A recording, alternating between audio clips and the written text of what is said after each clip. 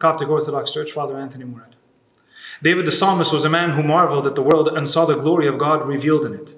The heavens declare the glory of God, and the firmament shows his handiwork, he says in Psalm 19. The earth is full of the goodness of the Lord, he says again in Psalm 33.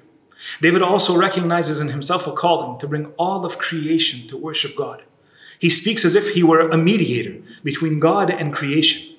In his joyful song of praise in Psalm 96, David calls not only all men to praise God, but all the earth. He says, let the heavens rejoice and let the earth be glad. Let the sea roar and all its fullness. Let the field be joyful and all that is in it.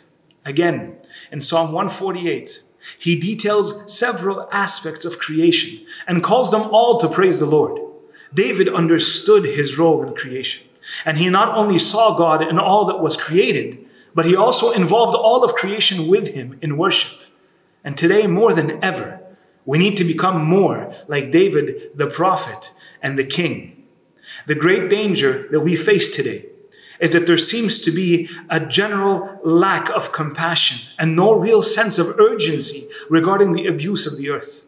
Humanity was originally created by God not only to know him, but also, as we see in Genesis 2:15, to tend and to keep the gift of creation that the Lord had given to both Adam and Eve. It is for this very reason that the church has always had a real sense of ownership and accountability towards all of creation. In the Coptic Orthodox liturgical prayers, we have a dedicated litany that dates back to the very early church, where we pray for every aspect of creation: the air of the heaven, the fruits of the earth, the waters, the rivers, the seeds, the herbs, the plants. In another set of prayers, we remember all creatures that fly, that are in the waters, from the largest of cattle all the way to the smallest of insects.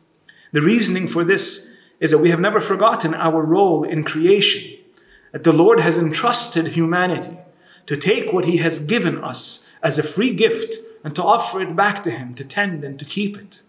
It is for this reason that we see climate change as a spiritually and morally urgent matter, because we cannot disregard the commandment of God to tend and to keep his creation.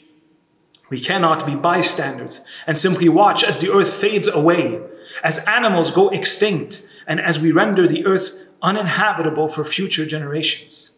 We have a God-given responsibility to pray and to act now in favor of the protection of the earth.